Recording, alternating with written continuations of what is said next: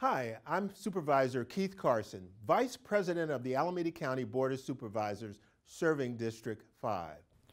I'm Supervisor Wilma Chan, member of the Alameda County Board of Supervisors, serving District 3.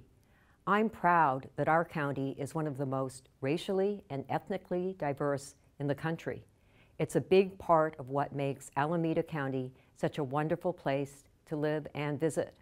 But with the spread of COVID-19, we've all seen an increase in discrimination against people in our Chinese and Asian Pacific Islander communities. This is unacceptable, and it's not based on fact. There is no racial, ethnic, or cultural factor to COVID-19. We are all at risk of getting this disease. So I urge Alameda County residents and businesses to reject racist language and behaviors and help promote the health and safety of all of our neighbors. Speak up if you see racism or discrimination, and point people to accurate information about COVID-19 at our Public Health Department website.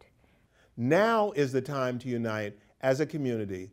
All of us are facing this risk, and we must all work together to defeat COVID-19.